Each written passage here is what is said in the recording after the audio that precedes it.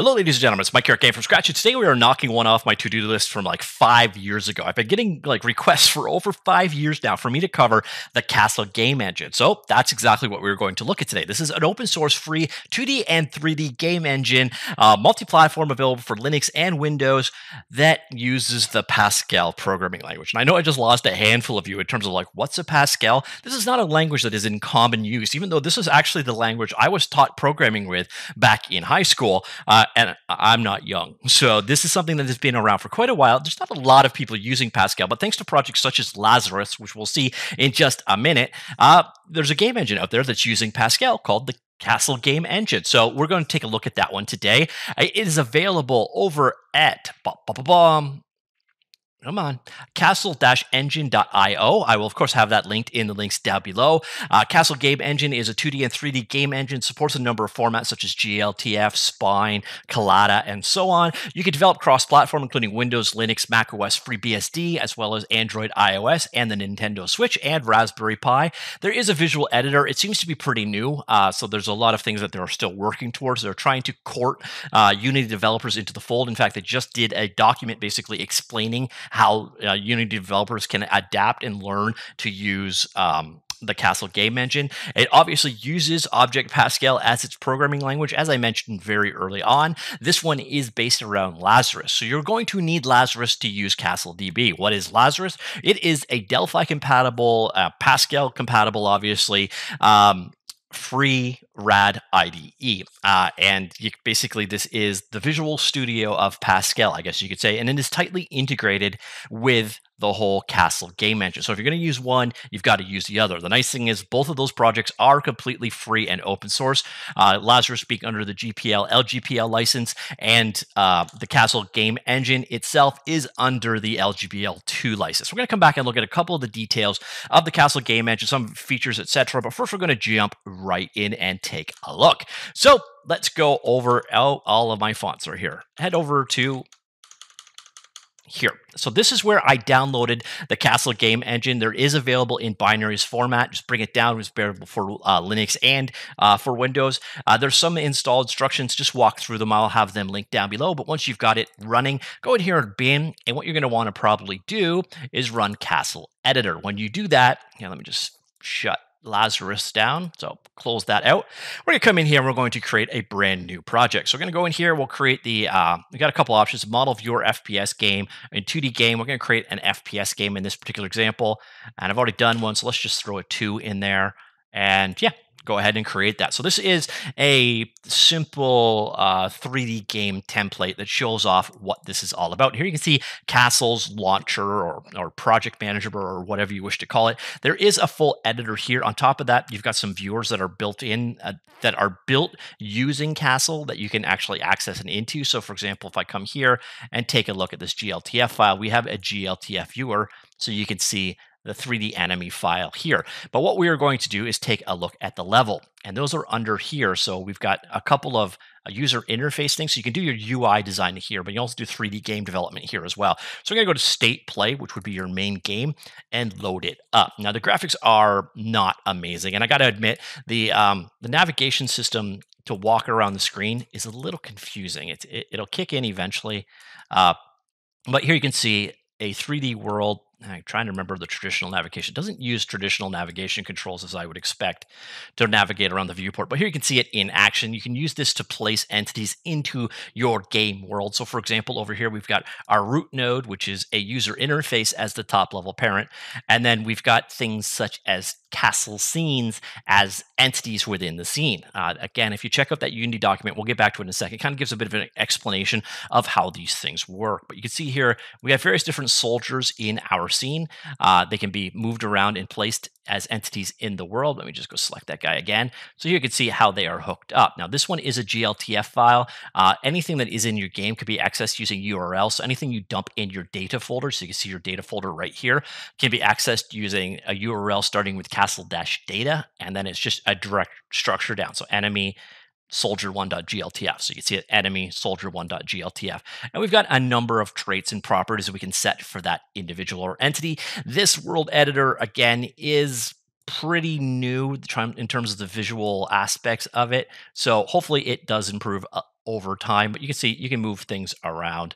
I do find it a little frustrating to use at times, but you can get the gist of it right here. At the same time, you can do things like you see here, we got some controls here. So that's a label up here for your FPS controls and a text info label available right here. So you can create UI labels as well. These are all created basically by adding them in the hierarchy. So you can see you've got other components you can create. So transforms are things like transform is kind of the same thing as a game object, I guess you could say. There's 2D scenes. And then you've got things like the UI controllers as well are also available that you can build out this way. So that is your basic building blocks here. So here are all the various different UI controllers you can see. You can see got a lot of stuff there, and they've got some of the game stuff that you would expect is mixed and matched into UI controls. So for example, here you can see a component for loading tiled-based maps. So once you've got all of this configured, you've got your level stuff placed in the world. You can head on over here to your root directory, and then we've got here an LPR file. That is a Lazarus project. We can open that up. Once you've configured things correctly, it tightly integrates into Lazarus. Here we can see Lazarus in action. Now this uses an old school, what was this called? This was SDI? Yeah, an SDI designed thing.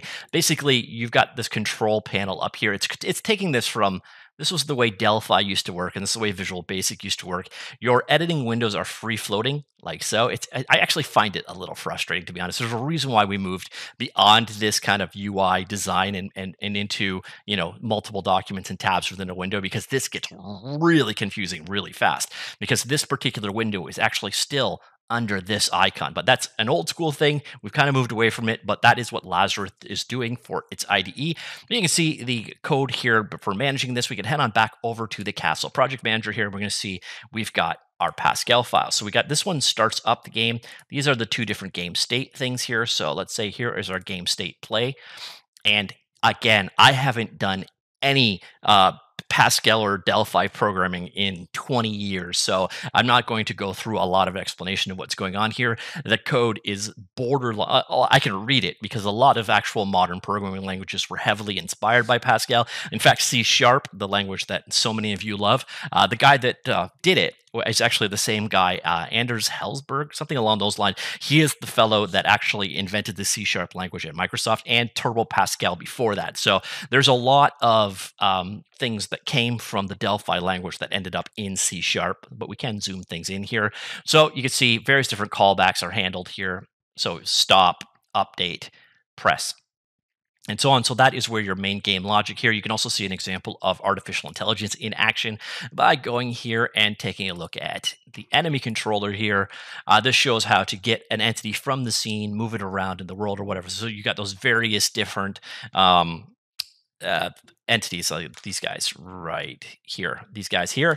It finds them and controls them, plays animation on it, and so on. You can see the controllers here. You'll see these things in the parentheses there. That is a Pascal comment. The code is quite well commented, and I got to say that in general about the Castle game engine in general, it is incredibly well documented. So we're going to head on back over and look a little bit about that. So here we are again, some of the features here. Obviously, the big thing here is it's Pascal based. If you want a Pascal-based game engine, Castle is your only shot.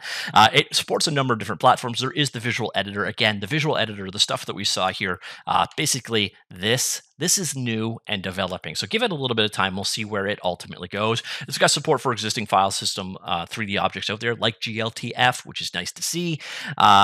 Yeah, so that is the gist of it. You got full UI support. We get a lot of details down here. You got support for spine animated objects, full 2D and 3D support here. You build for a number of different platforms. There is quite a bit to this engine, and then they do have to kind of work a little bit on the aesthetics of it, because a lot of this is looking very distinctly 90s. And a lot of people are going to look at this and go, okay, that is very 90s. So hopefully they can start getting a lot of that.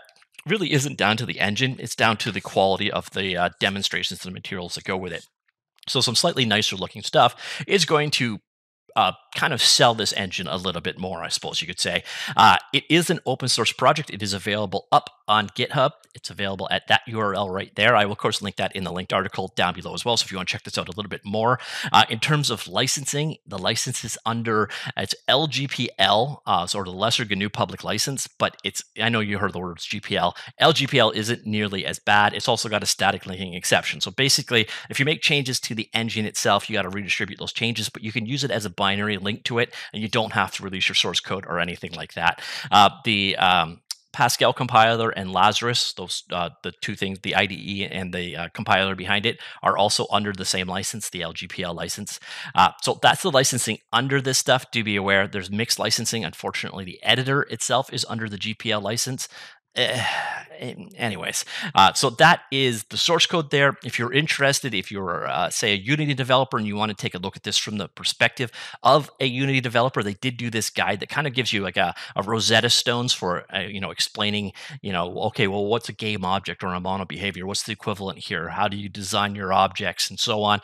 This kind of runs through that. It shows you a quick rundown of how you can get started and understand and how things have changed between the two engines. So it should get you up and running pretty quickly. So that document, I will link that as well. And yeah, that is it. That is the Castle game engine. Again, I can't really show you any use cases for it or anything along those lines because I am so far removed from any Pascal abilities. And to be quite blunt, I'm not going to pick up Pascal or Delphi at this point in time because I don't know. There's not a lot of use case for it in my particular area, but I know there are some people out there that are avid Pascal fans, or Delphi had a legion of fans back in the day, and it probably should have done better as a language back in the time, especially competing against something like Visual Basic. It was just so much superior to Visual Basic in the day, but that's not how history turned out. But it's nice to see something like Lazarus to keep it alive, even though I may particularly not be huge up on the interface and some design decisions they did. It is a fully functioning, capable IDE and open source compiler chain there as well. And as you can see from Castle, there is a game engine to go with it as well. So it is what it is. Obviously, this is going to appeal to a very small subset. But as I said, I've been getting requests for like 5 years to feature Castle on this channel. So I have finally done so. That is Castle. As far as I know, the only 3D Object Pascal game engine out there right now. But hey, there may be others. Let me know. Comments down below. Let me know what you think. Let me know what you thought of Delphi. If you have any experience, or let me also know if this is the first time you've ever heard of Pascal. I'd be actually curious. But if you are looking for a Pascal game engine, well, Castle is probably your choice. That's it. Talk to you all later. Goodbye.